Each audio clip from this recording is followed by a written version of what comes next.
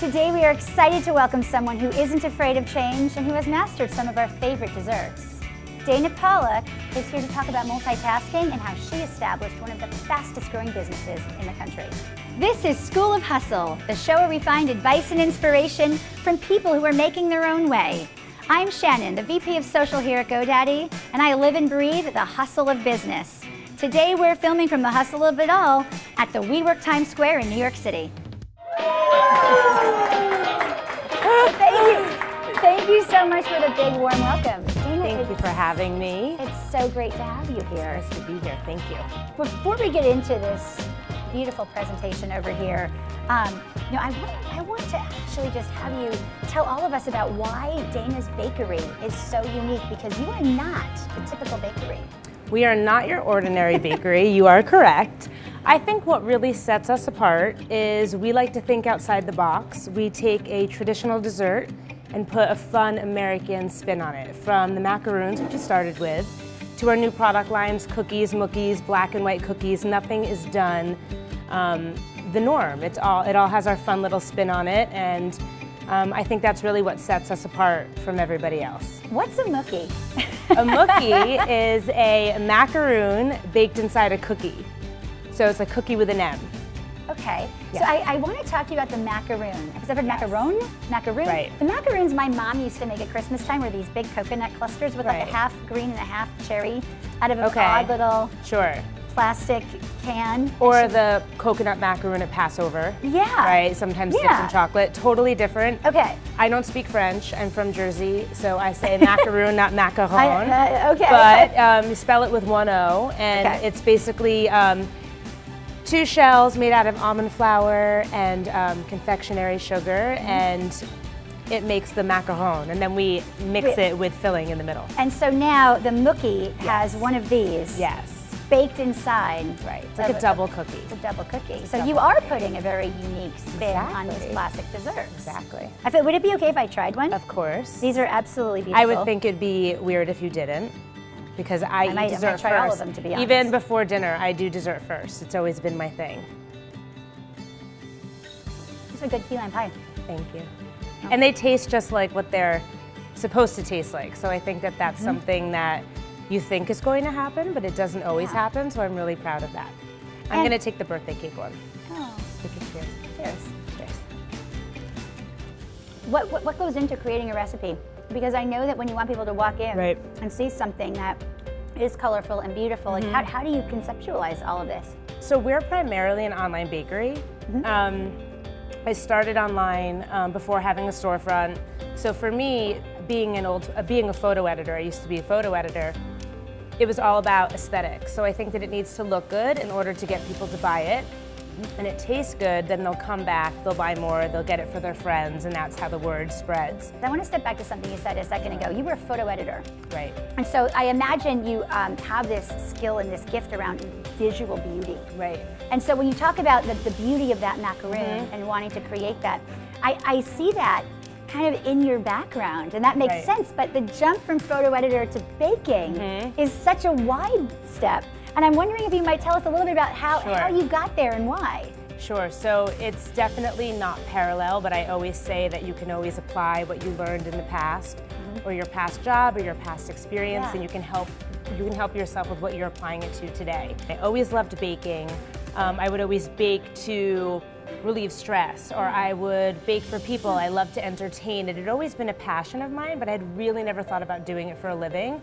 And then that's when my light bulb went off, and I said, what if I turn this into something? And I didn't know what it was going to be, but I knew that if I was going to quit my job at 30 and switch careers, I should probably get formal training in something that I'm passionate about. So I, all within 2 weeks' time, quit my job, enrolled in ICE, Institute of Culinary Education, in their baking and pastry arts program, and I started school not too long after. Yeah. With all of this going on, you have a family at home. I do. And I want to hear about how you maintain that balance between running a successful bakery that you have 35 to 40 employees, right? Yeah. It is a lot, but I love what I do, and you have to be passionate, so I think that that definitely helps. But I think that being a mother, now with another one on the way. Congratulations. Thank you. But being a mother has actually helped me in business, because before I didn't necessarily feel the urge to make the most of my time. I always wanted to make the most of my time, but I didn't really realize what that meant until I had my daughter, and time became so much more valuable. So I think that it's really helped me be a lean and mean business machine, I guess you would say. So how do people go about really getting your product? And tell me about, like, if you have dietary concerns, is your product even appropriate? So we are one of the first online bakeries. When I started Dana's Bakery, we were online only. So we ship nationwide from our website, and we also have a location on the Upper East Side inside Dillon's Candy Bar, their flagship location. So you can get it online. We ship everywhere. You can get it in New York City or our headquarters in New Jersey, where we make everything. If you have dietary restrictions, you know, we are gluten-free, 100% gluten-free, and we are kosher. So it took me 2 years to develop the cookie recipe for gluten-free. Macarons by nature are gluten-free, but we decided to use gluten-free products when developing our different flavor profiles. I want to play a game with you called Hustle Time. I love the hustle. I'm ready. I'm ready. I know that you're a competitor, and I know that you're going to want to get through as many cards as possible. Yeah. Go ahead and give them a shuffle. Okay. Feel the cards. What we're going to do is set a timer for 60 seconds. I'm going to read fast, and we're going to see how many cards you can get through in 60 seconds. Okay. Say the first thing that comes to mind. Don't overthink it. Okay. Just have fun. Okay, I'm ready. It's going to be great. Okay. Okay. So, team, may I please have 60 seconds on the clock? What's that? Okay, tell me when. 3, 2, 1, go. Dream dinner guest. Oh man. Oh man. I'm gonna have to say Bruce Dickinson, Iron Maiden. Best place you've traveled. Best place I've traveled. This is so boring. LA, but I love LA. Favorite New York City tourist attraction. Central Park. What's the first app you open in the morning? Instagram. Would you rather never be able to teach or mentor, or never be able to learn? Oh, I would always want to learn. How would your mother describe you? Amazing. Number one guilty pleasure. Smutty romance novels. One word you wish you could take away from the English language. Oh God. Pass. Favorite workout. I do SLT in the mornings. Boozy brunch or morning workout? Boozy brunch. What is your favorite word? The F word. Willy Wonka, Gene Wilder or Johnny Depp? Oh, Gene Wilder. Biggest splurge? Shopping. Sour candy or sweet candy? Sour. Karaoke is about talent or commitment. But what is it? First of all, I live for karaoke, and it's about commitment. Yay! I'm I counting that one. I am counting that one. Well, if I give you the karaoke commitment at the buzzer, you got 15. You got 14 before the buzzer. That's pretty great. What is your favorite song to sing when you do karaoke? I like Lita Ford, Kiss Me Deadly. Oh. I'm not going to do it for you, well, but I like that song. So this next part is fun. We ask everybody the same set of questions. Okay. Favorite part of your day? Favorite part of my day, coming home and seeing my fam. Best piece of advice you've ever gotten?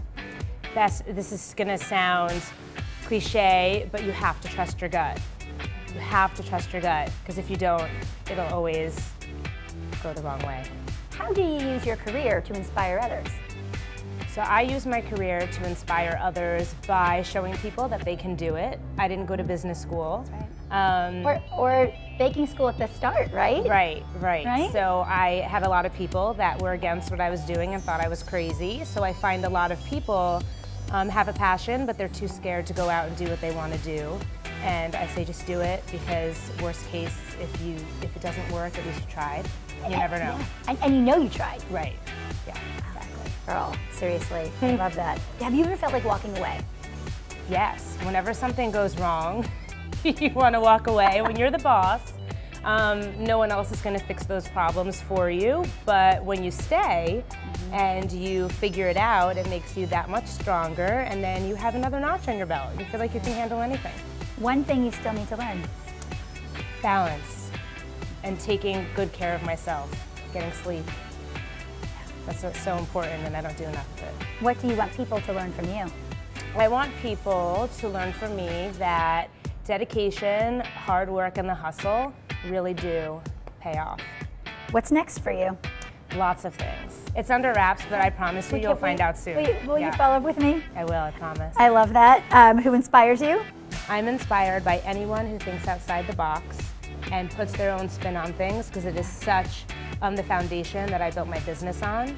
So anyone that's really getting after it and doing what they love and making it theirs, I'm really inspired by. It's really easy to do what everyone else is doing, but it's really unique to make it your own. Who challenges you? Myself. Myself and my employees. My employees sometimes, which I love. You know, it takes teamwork to make the dream work, and I have a lot of really great employees. But I would say that that's been one of the most challenging things for me, is learning how to be a good leader and a good boss, being fair, but also getting the job done the right way. So that's been one of my biggest learning lessons and challenges, and usually the most rewarding. We let everybody know you were coming, and we got a lot of great questions coming in from social. Awesome. I picked 3. Okay. Okay? The first one comes from somebody who I think you know. It's living that lush life. Yes, I know very well. She sent us really cute candles. I love that. So here is her question. Best advice for starting small business owners and how to grab social media attention? Yep. So social media really helped grow our business, and it's a free platform. So I always say, make your photos stand out, separate yourself from everyone else, and use the free tools that you have to help you grow. I engage and chat with everyone. I love it. So that would be my... So great content, but great listen content. and engage and build that relationship. Yeah, it's all about the relationship. Fantastic. Megan asks, how did you fund your startup? How did you get investors, if you had any, to see your vision? I actually do not have any investors or partners. I started with my small little nest egg that I saved from being a photo editor, and everything, I was just really frugal, and I bootstrapped, and everything that I made I put back into the business to grow. We have one last question. It comes from a very, very important GoDaddy employee named Noodle. Right, love Noodle, big fan. Here he is. Big fan of Noodle. Do you want him? Can I put him on your want lap? him. Here you go. Hi, Noodle. So Noodle, you know, has a birthday coming up around the corner, and he wants to have a nice big birthday celebration with friends. And what I'm wondering is, first of all, is Noodle even able to eat your cookies? And I'm also wondering, what is the best way for Noodle to celebrate his birthday with friends? What is the best dessert to put on the table? And how does he make that birthday really special? Okay, well, I think that any birthday of Noodles is going to be special, number 1. Totally. Yeah, so I would say you just have to put stuff out that you know you're going to like. So for me, that's pizza and that's dessert. So we have to get Noodle some birthday cake, maybe some pizza for his friends, and I have a special treat for Noodle today. I have a peanut butter and jelly macaroon for Noodle. And Noodle, if you like it, maybe I'll send some for you and your friends at your birthday party. So this is pet friendly? So there's no chocolate in the one that I'm giving Noodle. The macaroons are just made from almond flour. So you can squeeze out a little peanut butter, and let's see if Noodle likes it. Noodle approved. Noodle approved. Well, there you go, Noodle. You are on your way to having the best birthday ever. Okay, this next piece kind of for me is like the fortune cookie of the interview, where you know when you break up a fortune cookie and there's like a message that leaves you with that thought? That's the best part of the meal. Yes, exactly. So I want us to leave with a final thought. So what I'm going to do is I'm going to read 3 quotes to you. And I want you to tell me which of the quotes resonates most with you. Okay. Okay? Ready. 1, hardships often prepare ordinary people for an extraordinary destiny. 2, success is not final. Failure is not fatal. It is the courage to continue that counts. And 3, it does not matter how slowly you go as long as you do not stop. Oh man, I would say 2 and 3 because they all have so much to do with that entrepreneurial spirit and not giving up and really just, you know, to keep on trucking to your end destination, which by the way, there's never an end destination. There's not. You ask anybody who owns their own business and they always say, you know, what's next? I wake up thinking, what's next? But you want to keep on the journey. So 2 and 3. Can I pick 2? You can pick 2. Okay, 2 and 3.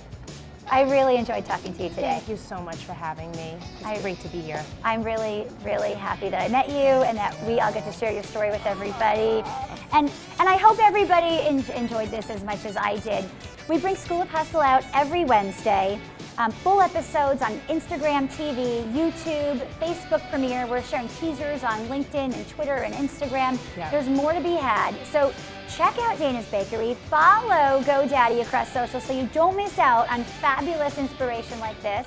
And we'll see y'all soon.